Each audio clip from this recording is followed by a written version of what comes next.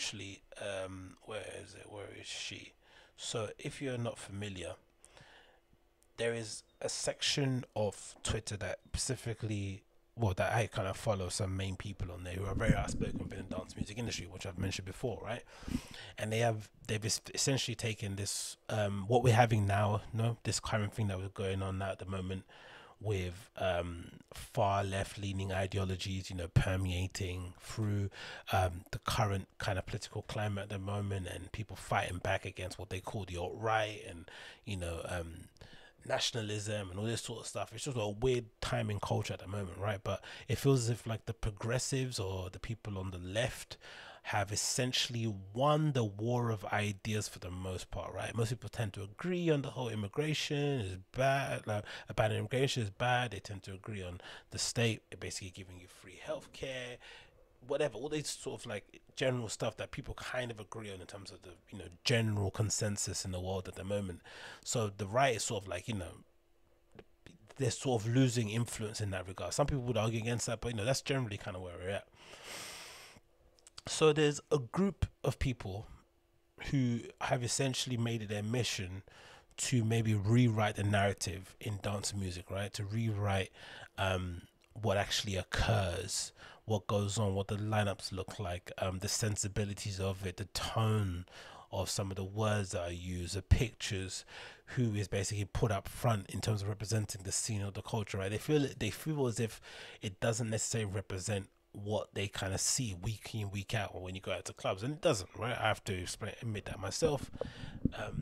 When I go out, it's disappointing when you go to like a rave or a promotion, and they keep booking the same 5 or 6 DJs. It's the same sort of approach. It's the same way of kind of promoting how they sort of launch the event, how they sell tickets, the spaces they use. It's all just kind of a bit stale, because for the most part these guys invest a lot of money into setting up these events, and they don't want to take any risks, right? They're risk adverse for the most part, so they just do what they know works. Do I think it's malicious? No, I don't really think it's malicious. I don't think they purposely get up and try and fuck over, non-white artists in the scene. I just think certain people have a tendency to pick what they know, or certain people just do what happened to me, which I benefited from. If you do a really good job in one place with one promoter, with one bar owner, whatever it may be, and they like your attitude, they like that you come in promptly, you deal with stuff professionally, you play well to the crowd, they just keep you on because they know that they don't have to think too much about it. So I don't think that's really that's necessarily a bad thing.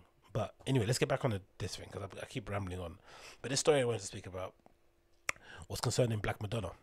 So Black Madonna got a bit of hot bother because Black Madonna isn't actually a Black Madonna. She's not. Essentially, she doesn't look like Madonna from the 80s, but in blackface. She doesn't look like a girl that happens to be black that also looks like Madonna. She just happens to be a white DJ lady who happens to have the name Black Madonna. Now, under her, if you listen to what she has to say, the reason why she explains that name is the reason why she chose that name is because it's got some sort of Catholic roots, right? There is a saint, there is a deity in Catholicism referred to oftenly as the Black Madonna. Now, how that Black Madonna actually got the shade of black that you commonly see in window towers is a bit, dubious. Whether or not she was rolling around in the ash pit somewhere, whether or not she's a fan of Michelle Lamy's style of makeup, whether she was an early MUA on YouTube before there was a YouTube, we don't know. Or whether she was black, or whether she was in full black, not even black face, black body, right? We don't know if that's an actual thing. But regardless, it always, again, and I'm not the wokey, give me more gigs because I'm black guy, but I have to admit, when I first saw her, I was a bit taken aback, right? Because she doesn't look black at all, right? She probably won't mind me saying this. She's a very pale woman. So for her to say that she's a Black Madonna, it really did strike me a bit as odd. But it also is kind of par a course, really, sort of like standard procedure when it comes to being a DJ. I think for the most part, most DJs' names are a bit naff. Most DJs start off with what, 3 or 4 names. I probably went through about 6 before you settle on one that works. And sometimes there isn't a reason to it. It's just something you kind of maybe, I don't know, you might have saw on a postcard. It might have been something that was used on a flyer. It might have been a nickname you got from some drunken promoter in the middle of Rome. I don't know. It could be whatever. And if it works, it sounds good. Who are you to go and chuck that away somewhere, especially after you called yourself Hydro like I did back in the day. So I don't think it was done with any sort of malicious intent. I just think she sort of picked the name randomly and then had to sort of like figure out something to give herself a reason as to why that name sort of worked. And then over time, people, of course, for like I've always said previously, I just think I'm a big believer in cancel culture does exist, but I'm also a big believer in if you get cancelled, it's usually an indication people don't like you. That's usually an indication of it. If you do get cancelled, it's like people just don't like you.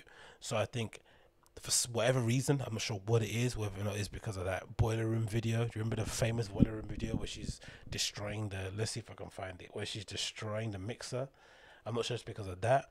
I'm not sure it's because of her being a white woman DJ. I'm not sure it's because of her political views, which I have no idea what they are, but whatever reason, people just don't like her, and it didn't give her any benefit of the doubt. And maybe her explanations didn't help either, but essentially it got so bad in the recent weeks. They made a petition about her changing her name and all this sort of good stuff, and she eventually ended up changing it to, guess what?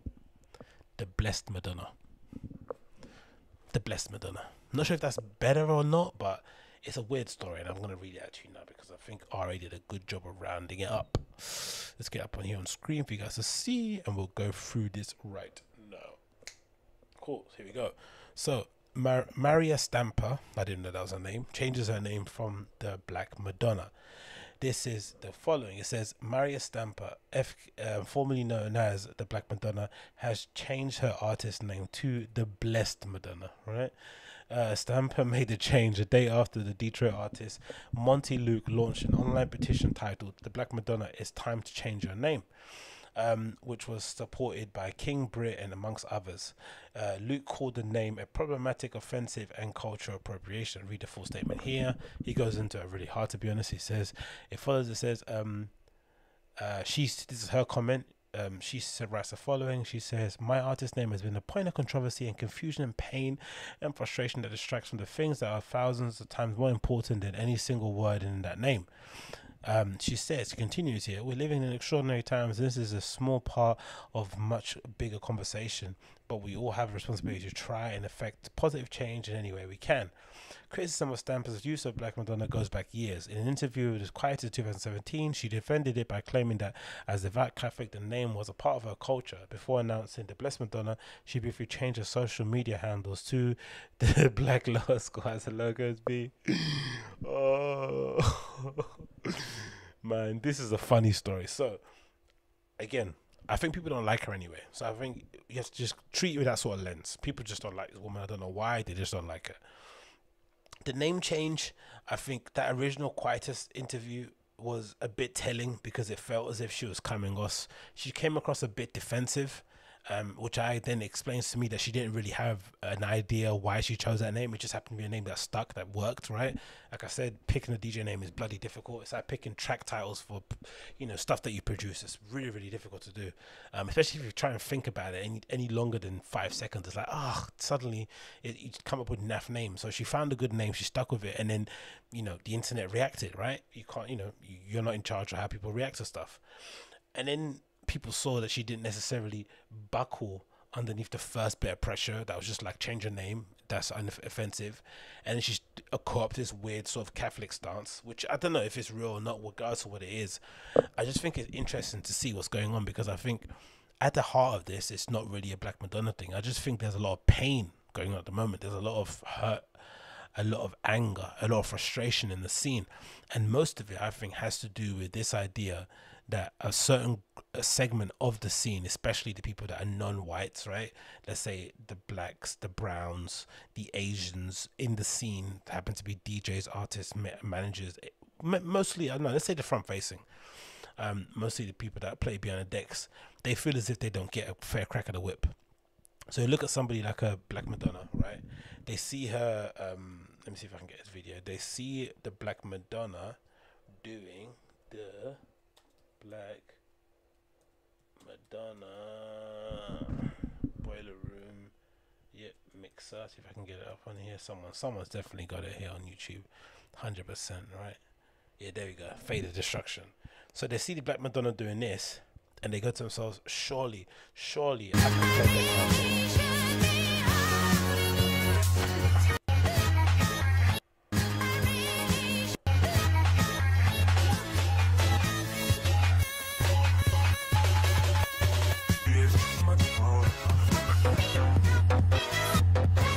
you're not seeing this, and you think it sounds horrible, it looks even worse.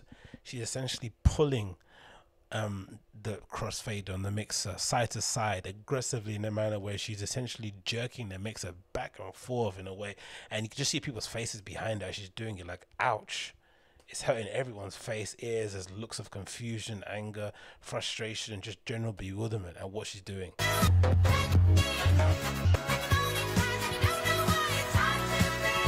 And again, I don't think it's fair, right? Because I think she's a pretty decent DJ. She's probably a better producer than she is a DJ. She's got some great remixes out there.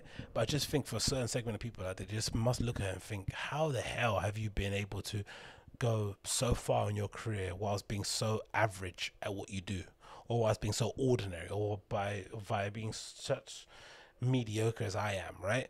Or whatever it may be the case.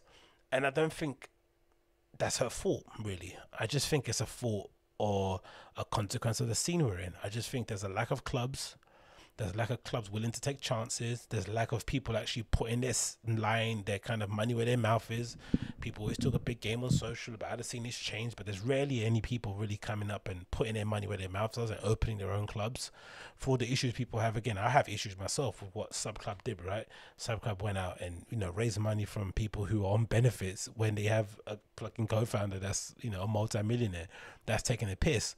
But it's their business, right? They can do whatever they want with it. I think if you have a lot of opinions about how Sub Club conduct their lineup or they put their things together, you should be trying your best, especially now, especially during this moment where everyone's sort of got their wallets and their purses open, and they've got their eyes and ears and their minds willing to receive a different sort of perspective. There should be opportunity where if you're marginalized or you feel as if you're not getting a fair crack up in the scene, you should be trying to gather your resources, pull your friends together, and trying to secure investment alone, wherever it may be, so you can open up your own spot. I think that's very much needed now. I don't think we're in a position, I just don't like, as much as I kind of have an issue with what Black Madonna named herself in the first place, I also think all the vitriol she's been getting is just unfair. It's not her fault that the scene propped her up. It's not her fault that she got further in her career based on this kind of racially ambiguous name, right? It is what it is, isn't it? Like, it's just a name. I don't know. I'm sure there's artists out there, especially artists that are non-white, that moved over to Berlin during the heyday, that gave themselves a weird sort of like German-sounding industrial name to push their career forward, and no one's moaning about that. So that isn't necessarily the issue. I just think there's such a lack of opportunity in the scene that people are getting so angry during this time where everyone's sort of like, arguing about what's going on in society at the moment. They want to change things, but I don't think cancelling Black Madonna is the way. I think the way is for us to have more platforms to play, more spaces that we can play in, more promoters and punters willing to take a chance on a lineup that doesn't just contain the top 20 voted DJs on RA, right? One that kind of reflects the scene in general, what the kind of mood is going on at the moment. I've said it many times. I've enjoyed more the nights I've been out where there's obviously been a girl on the lineup, and I've said it even people sometimes don't believe me, but it's definitely true. You can walk into a nightclub in London, not know what the lineup is, and be able to tell and feel in the air based on the music playing, based on the ambience, if there's somebody playing that's a non-bro, right? Like a girl or someone, right? Someone playing behind the decks, you can just tell because there's a certain way of playing that you're used to hearing year in, year out, because that's how anyone plays it in the nightclub. So when you get somebody that's a non-cis white male playing in a nightclub, it immediately sounds different. It looks different, even in a club, right? Because they instantly bring their friends and their friends bring their friends. It just makes for a far better, cohesive nightclub experience. But I think it's unfair to expect Circo Loco, for instance, to suddenly start booking these people that are complaining on Twitter. It's not going to happen, right? Because their scenes don't even mash well, right? We're in the same sort of subculture, but our audiences are completely different, right? I don't think the people that I go to party with sometimes on a Sunday morning in Berghain will be comfortable going to Circo Loco, and I don't think it's a bad thing. I just don't think it's their scene. What we need more spaces similar to like a Grease Muller, similar to a Fold, similar to a Berghain, in all our different sort of cultural hotspots around Europe or around the world, so that we have the opportunity to play more often, and then also be given the opportunity when we graduate from those spots to give an opportunity to go and play at Fabric, to go and play at XOYO, to go and play at, I don't know, Ministry of Sound, wherever these big places are, right? That's what's needed at the moment, but we don't have it. So what we have is a group of DJs on techno Twitter complaining, who are really good, who are really talented in their own right, but they don't necessarily have that big room, big festival experience, or big room. Let's say big room, glitzy room, whatever it may be, experience. So there's no way for this. So they have to jump steps, and then jumping the steps is probably hurting them more, right? They go from playing, you know, dingy nightclub somewhere in the middle of Berlin to suddenly then playing on the biggest stage, when they don't have that experience in between, which everyone else did have. So I think we need more in between spaces. We need a place where you can go to that's 500, 600 cap, or you can play weekly, right? In an environment where you're free to do what you want. And then when there's opportunity for you to go to play in Circo Loco, you know what to do in that sort of room or with that kind of people, that kind of clientele. That's what I think is basically going on. I just think there's a lot of anger, a lot of frustration. It's definitely not a Black Madonna thing because, again, like I said, she's a fairly competent DJ. She's probably a better producer than she is a DJ, a better remixer for sure. But she's not really stealing any spots, really, innit? She just happens to be one of the only, 5 or 6 prominent women DJs out there at the moment who are doing bits. But because the people underneath her are so far behind in terms of money earned or in terms of platforms that they play at, it just doesn't make sense sometimes, isn't it? Because she essentially jumps the steps herself, and you think you jump the steps yourself too. But I think the best possible way forward is for collectively, for some people to come together, I don't know who, put their money where their mouth is and just open their own spot that essentially advocates for, or essentially gives a platform to marginalized groups within the dance music scene. I just think that's the best way forward. I just don't think cancelling Black Madonna is going to serve a purpose, because those people that book her will never book the people that can complain on techno, or in a large or meaningful way. I don't think will happen. But what may happen, that I'm hopeful about, is that a place like Berghain, or one of those big institutions, sort of sets the pace. That could be something that might happen. This reckoning might push a place like Berghain to be like, you know what? We're going to put our money where our mouths are. We're not going to announce anything. We're just going to start when we reopen. We're just going to start booking mad people who happen to be the non kind of traditional Berghain DJ, right? No more Adam Byers, no more, I don't know, not Ben Clock, he's a flopping resident there. But you know, that kind of, Mateus Tanzan, whatever these people's names are, right? And they start booking a lot more varied DJs in terms of what they represent, their styles and stuff. That could be pretty cool. And they just do it silently. Or maybe they announce it, but they just do it in sort of like a show and prove way. Like every club nutch, every kind of knack, how you pronounce that, every Friday and Saturday or every weekend, they have a lineup that contains, let's say half of it is people who are identified as non-white. That would be pretty sick. And it just set a precedent in the scene where everyone just have to copy it. By hook or crook, just have to copy it. But then, of course, you come into a problem of like different scenes might not have the DJs to support that kind of, to support that sort of initiative. And you get some issues in terms of giving people a platform who are just based on their color, which gets into the video I spoke about earlier. But that could be a way forward, because I just think cancelling Black Madonna, giving her a lot of hate online because she happens to landed on a good name that suited her for a while, is a bit unfair, in my opinion. But hey, what can you do? But now she's known the best Madonna. Hopefully people leave her alone. Hopefully she stops abusing mixers too. That could be a good start.